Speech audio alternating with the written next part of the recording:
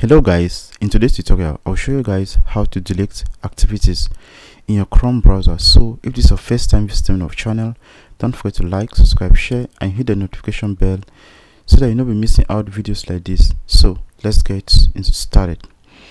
The first thing you do that you simply need to click on your Google account. Once you're there, you click on manage your Google account. So guys, once you get here, you simply click on what? Data. Okay, once you're here, you scroll down. So you're going to see delete your history anytime. You click on what? My activity. Okay, once you get here, you are going to see delete. You simply need to click here. These are your various activities, that is the various sites that you have actually opened today. So that's it. So you simply click on what? Delete. Okay, if you want to delete everything at once, you simply click on what? Delete time.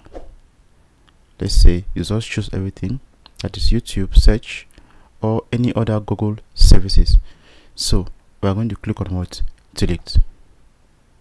So after that, you click on what? You are going to see delete now, delete, but you make sure you read that out.